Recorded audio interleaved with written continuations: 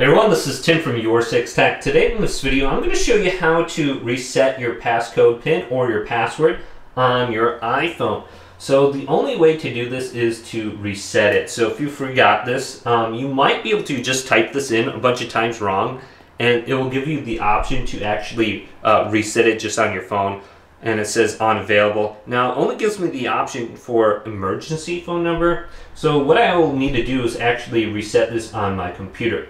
So go on over to your computer now, and you need to get iTunes. So go to google.com and then go to iTunes in here and download this. So you can see apple.com, but the next link under there is Apple support iTunes download for Windows.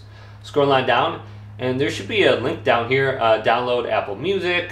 Here's download iTunes for Windows from Microsoft Store, and then boom, download it right here. And it should go to the top right after going to save. So once we have this downloaded in the top right, let's open this up. So this is what it'll look like, pretty basic, just iTunes. Now go to your iPhone and plug it in with the cable. So here's the little cable. So let's plug it in, and I have it turned on right now. So I'm gonna plug it in. All right, so now that we have this plugged in, what we want to do is go on over to the volume up, volume down, and then hold down the power button. So let's do that now. So volume up, volume down, hold down the power button. And this is going to force turn off our phone. Then continue to hold down the power button during this entire process. And then it will launch into the factory reset mode. So just continue to hold this down, hold it down. There's the Apple logo, that's fine.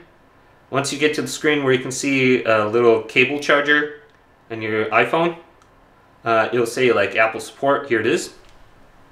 So this little screen right here, this will allow us to factory reset. Now on your screen for your computer, something should have popped up.